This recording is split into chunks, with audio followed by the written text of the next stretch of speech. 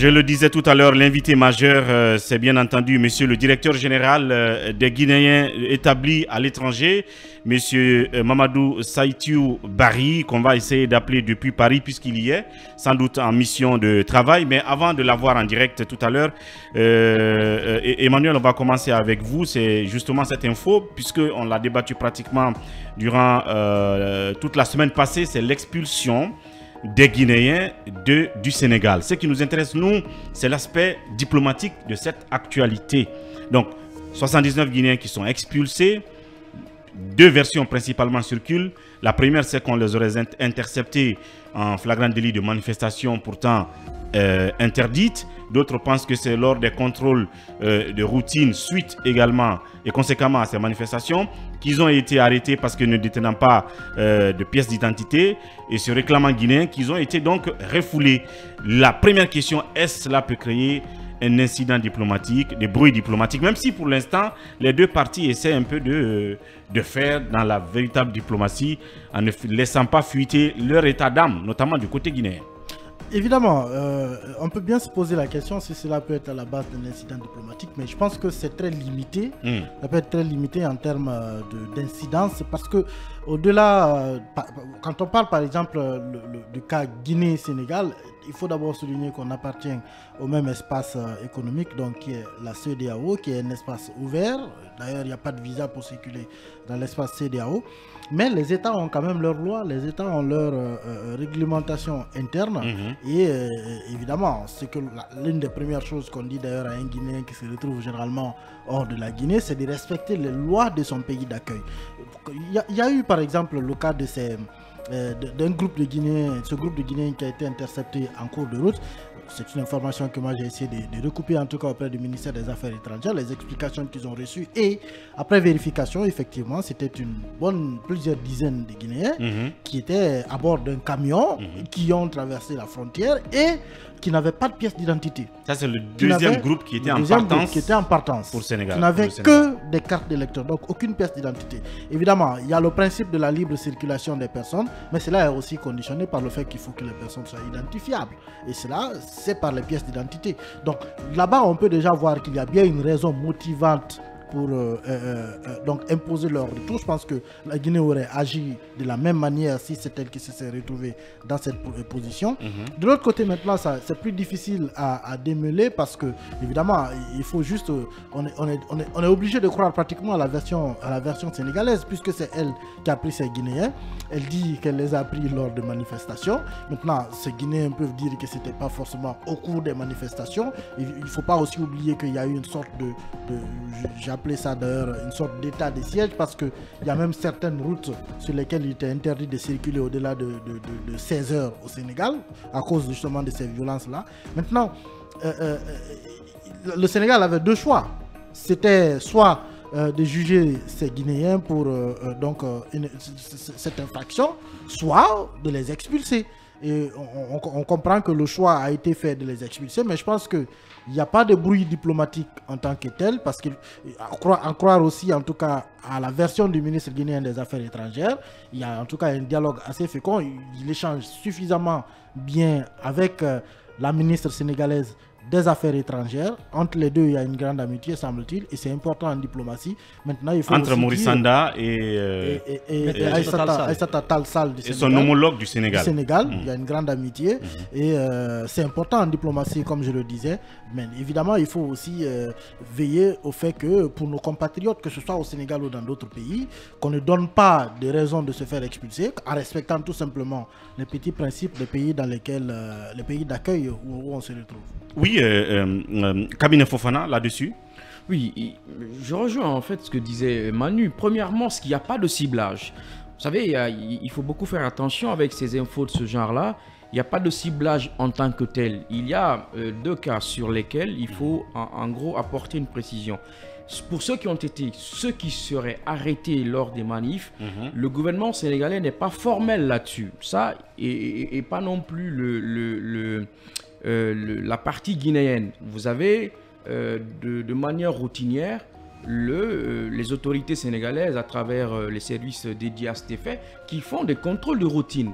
Et il s'est avéré qu'il y avait des Guinéens qui n'avaient pas de documents. Et d'ailleurs, la preuve en est que depuis que cette situation s'est créée, il y a une sorte de ruée à l'ambassade de Guinée au Sénégal pour prendre les cartes consulaires notamment. Donc, vous avez beaucoup parmi eux qui ne sont pas en règle, alors on peut dire comme ça. Qui ne sont pas en règle, alors que tout simplement, ils doivent prendre les cartes consulaires. Ça, c'est le premier des cas. Le deuxième cas, c'est celui justement que Emmanuel a tout de suite signalé. Ce sont des Guinéens qui étaient, il se fait une bonne cohorte de gens qui venaient au Sénégal, mais qui n'avaient aucun document. Et malgré, bien que nous soyons régis par les lois de la CEDEAO, liberté, le principe de libre circulation des personnes et leurs biens. Mais il faut en gros avoir les documents. Donc, je pense que pour le moment, ce n'est pas un incident, ce n'est pas du tout un incident. Ce sont des choses qui se font de manière routinière et cela est en train de se gérer entre les deux entités, donc le ministère des Affaires étrangères guinéen et celui sénégalais, et à travers les deux ambassades. Je pense que ce n'est pas vraiment un problème en tant que ça, mais il faut tout simplement signifier à nos confrères, partout où ils sont, il faut être donc en à nos règle. compatriotes Guinéens, il faut se mettre en règle. L'autre chose aussi, vous n'avez aucun gouvernement de par le monde qui demanderait, qui demanderait à ses ressortissants de participer à des manifestations, fût-elles légales ou pas, surtout quand elles ne sont pas... Dans leur pays de résidence. Surtout quand ces manifs-là ne sont pas autorisés. Quand les manifs ne sont pas autorisés, il faut rester... Je ne dis pas que les gens qui ont été arrêtés ont participé à ces manifs-là, mais il faut garder ça à l'esprit que quand il y a des manifs ou autres, ça c'est partout dans le monde. Même quand vous prenez, j'en prends souvent l'exemple de la France, des gens avaient été arrêtés lors de la crise des Gilets jaunes et qui n'étaient pas du tout des gens en situation régulière. Et ces gens, on les a tout de suite collés l'OQTF, l'obligation de quitter le territoire français. Parce que aller dans les manifs alors qu'on n'est pas réglo, c'est donner l'occasion la plus franche à la police de vous faire rapatrier. À l'immigration et tout le reste. À l'immigration de vous faire rentrer. Expulser. Donc il faut éviter ça, il faut rester réglo dans les pays où nous sommes. Comme Emmanuel l'a dit, c'est très basique. Il faut respecter les lois des pays. Oui, mais quand vous dites ça ne peut pas créer d'incidents diplomatiques, de bruit diplomatique, mais ça peut tout de même fâcher un tout petit peu.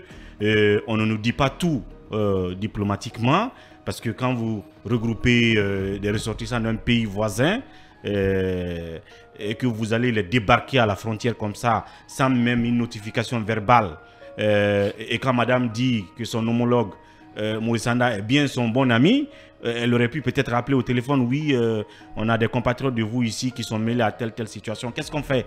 Mais c'est en fait, après les avoir renvoyés à la frontière, que on apprend que cela est fait, cabinet. Et bien c'est exactement comme, justement, c'est cette erreur qu'il ne faut pas faire. C'est tel que le Sénégal agit, c'est comme ça se passe.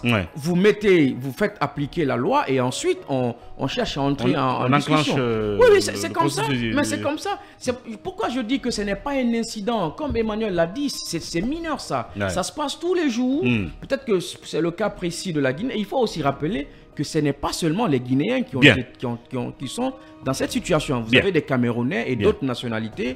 Et ça s'est réglé tout calmement. Ça va se régler calmement parce qu'il ne faudrait pas envenimer, parce qu'il y a quand même 3 millions et quelques de Guinéens qui sont au Sénégal. 3 millions 500 et des gens qui sont dans l'économie, notamment qui sont au Sénégal. Du Sénégal et qui sont pour la plupart d'ailleurs des gens qui sont établis régulièrement. Donc pour quelques gens qui se sont permis, c'est pas moi, d'enfreindre aux lois, ben voilà, ces gens ne feront pas que l'on arrive à cet incident. Encore une fois, de mon point de vue, ce n'est pas du tout un incident.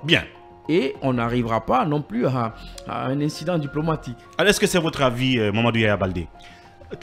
Tout dépendra de la manière dont on va gérer cette affaire-là, cette crise, parce que, bon, peut-être cette situation, pas dire crise, mais je considère que déjà, par cette façon-là de renvoyer des Guinéens, je pense que la Guinée c'est un peu spécial par rapport au Sénégal, au regard justement de ce nombre important de nos compatriotes qui vivent dans ce territoire-là. Donc tout acte que l'État sénégalais pose à l'égard de cette communauté-là, ça va en tout cas susciter de l'attention, ça va susciter des réactions.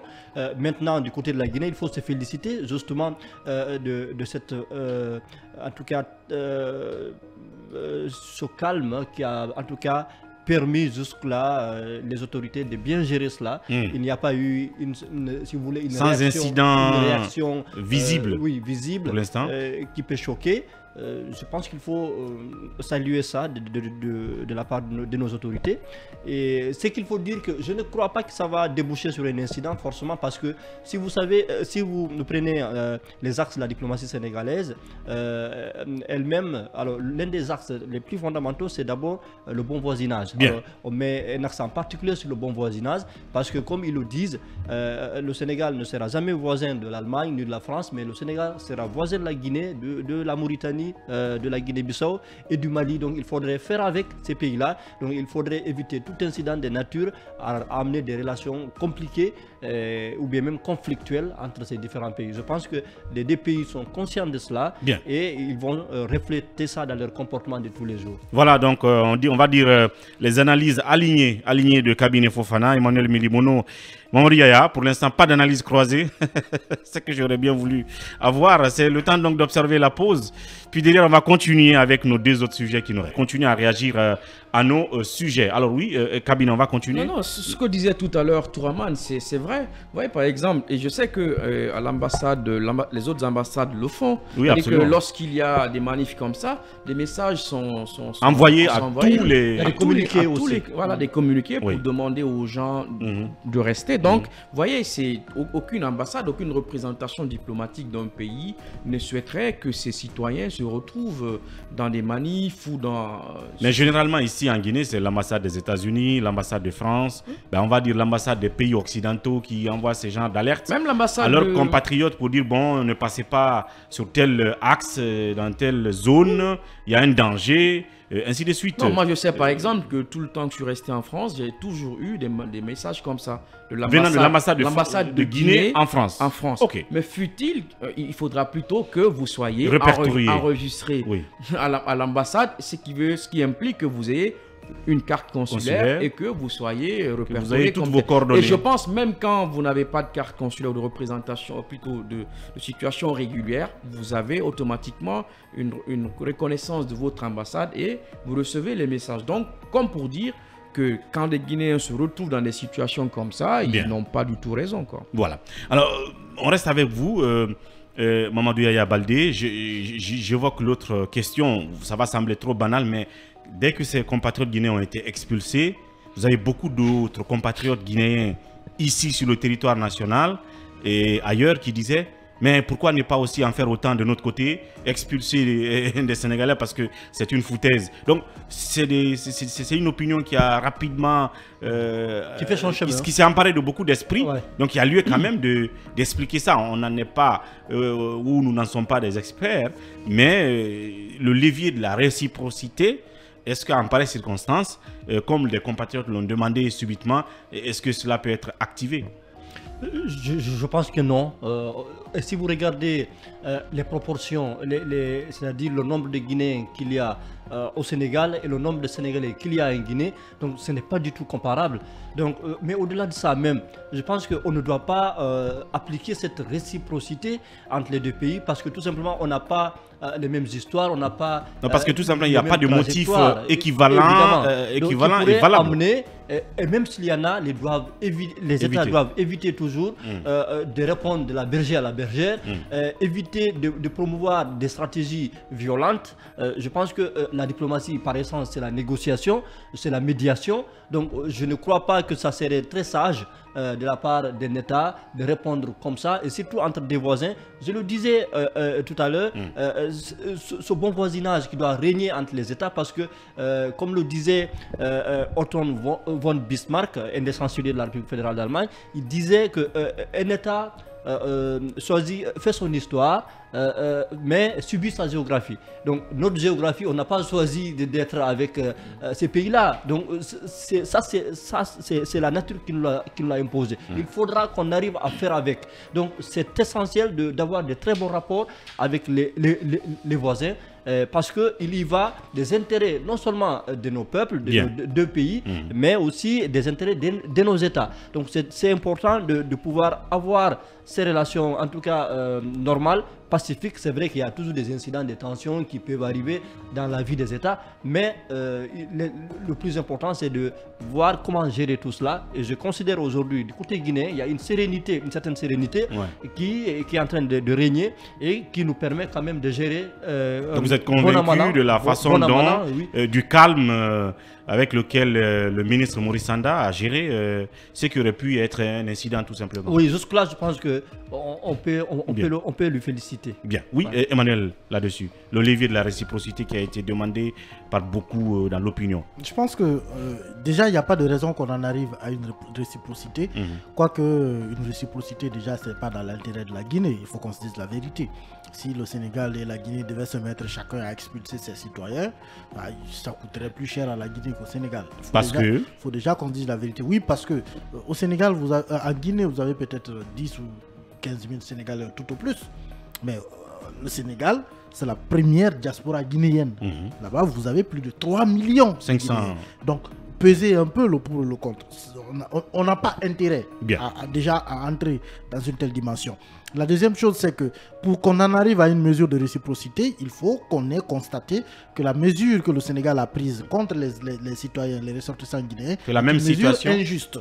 Il faut réussir à prouver qu'elle est injuste. Donc, si elle est injuste et que l'État sénégalais l'est prise de manière délibérée, en ce moment, la Guinée peut d'abord tenter une médiation. Quand elle ne marche pas, évidemment, on peut en arriver à une réciprocité. Ça arrive, c'est clair, ce n'est pas du tout interdit en diplomatie. On peut en arriver là. Sauf que dans le cas présent, il n'y a pas d'injustice avérée.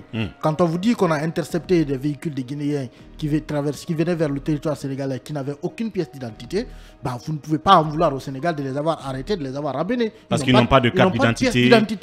On dit que la plupart, ou sinon l'ensemble, n'avaient que leur carte d'électeur. Et ça, ce n'est pas, valable. Soit le passeport ou la carte d'identité nationale de votre pays. Sur les deux, la carte d'identité nationale, le passeport d'ailleurs, je dirais, le passeport notamment aujourd'hui, c'est un passeport sous-régional. Sur l'ensemble des passeports des pays de la CEDEAO, c'est tamponné CEDEAO. Donc, les Sénégalais peuvent facilement vérifier l'identité de quelqu'un à travers son passeport qu'à travers une carte d'électeur où il n'y a que les gens qui ont atteint 18 ans et qui ne sont que sur le territoire guinéen. Donc, ça, on ne peut pas en vouloir au Sénégal pour cela. Et après, qu'on vous dise qu'on a arrêté aussi des ressortissants d'un pays étranger au cours d'une manifestation concernant une affaire éminemment interne au Sénégal, ça aussi, vous ne pouvez pas en vouloir au Sénégal d'agir ainsi. Tous les pays le font. Donc, on n'est pas arrivé au stade où on peut dire que le Sénégal a été injuste envers la Guinée.